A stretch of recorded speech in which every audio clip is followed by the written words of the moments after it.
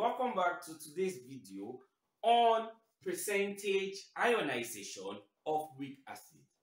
Now, in solving problems on this aspect, there are some important equations. But before we talk about that, let's quickly talk about what would mean percentage ionization of a weak acid. Basically, it is the percentage of that weak acid that dissociates when put in water or when dissolved in water. Now, for a weak monobasic acid, it has its own formula. Okay, so basically it is for a weak monobasic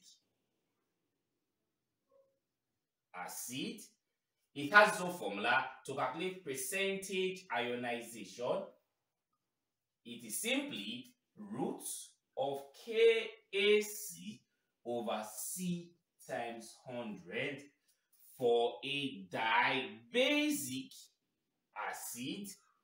Percentage ionization is simply the cube root, okay, cube root of 2 KAC, okay, over C times 100. Because in this context, the acid is dibasic, okay, that's why it is 2. While for the last tribasic,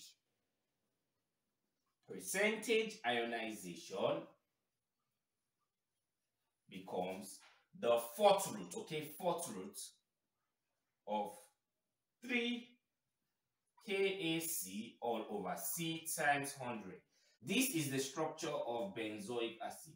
It is an organic acid with the carboxylic functional group, okay? This is benzoic acid. And the Ka in this question is given to be 6.5 times 10 power minus 5. It is a weak monobasic acid. So to calculate the percentage of ionization, we use this because it is a monobasic acid weak. So percentage ionization becomes, first, what is Ka? It is called acid dissociation constant. And what is C? It is simply called concentration. So it becomes root of Ka given the question, which is 6.5 times 10 power minus 5 times C, which is the concentration to be 0.5 molar all over 0.5 molar times 100. So what will be percentage ionization of the benzoic acid? It becomes 1.14%.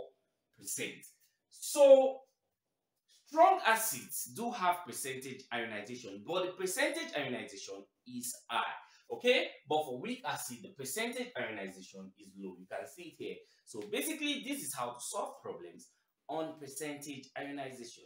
Do well to subscribe to this channel and also share these videos with your friends. If you've not watched my video or my first video on the pH concepts, do well to watch them because the link will be provided in the description section below. Thanks for watching.